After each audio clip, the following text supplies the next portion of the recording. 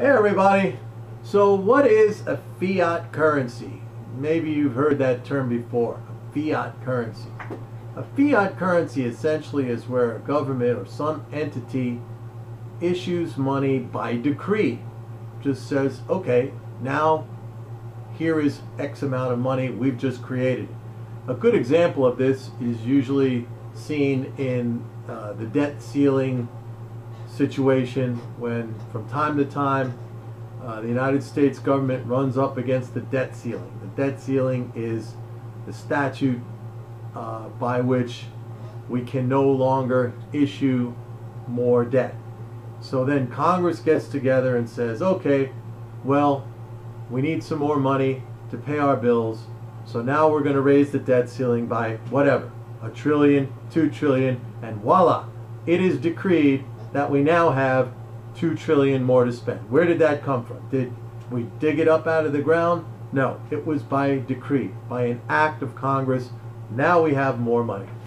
So now that we know what fiat currency is, the question is, does a nation that issues fiat currency have to borrow its own fiat currency in order to spend? I mean, the whole notion is preposterous.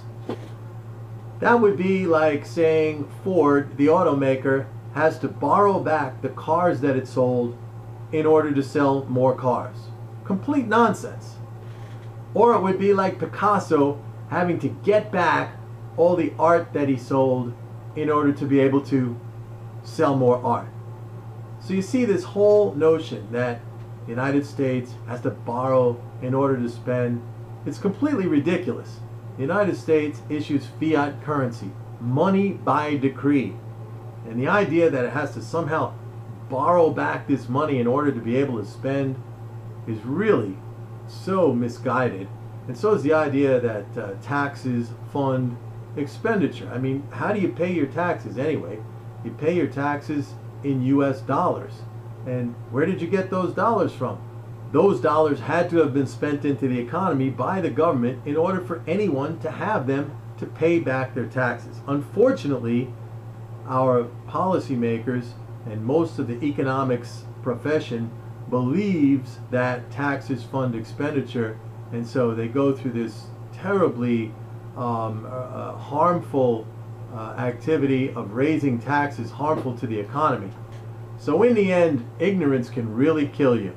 And unfortunately, a lot of what we're seeing nowadays in terms of economic policy, understanding our monetary system, is based on nothing more than pure ignorance. Educate yourself and spread the word. I'll see you next time. Bye-bye.